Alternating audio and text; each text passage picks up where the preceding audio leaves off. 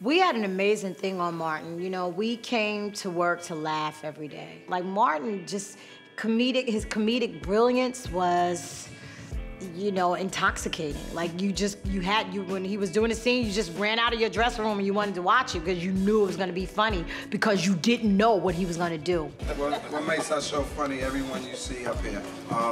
You know, we work hard, I mean, on every script, each and every individual to make the whole script come together as a whole. Unfortunately, you know, Martin, you get to a certain place in stardom where, you know, okay, he was no longer part of the cast, but he was the executive producer, and now so, you know, that distance started being created, you know, between the two. And, you know, the network has a lot to do with that as well. You know, they take care of the star, and then everybody else is a piece of shit.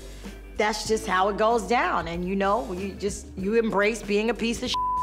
But Martin, unfortunately, you know, show business at a certain point in his life got the best of him. And when that happens, you see it happening, and there's nothing you can do about it. You know, you pray for that person. It's almost like watching a car crash that you can't stop. So when he and Tisha had their bout, what I always respected about the both of them, neither of them made me feel uncomfortable.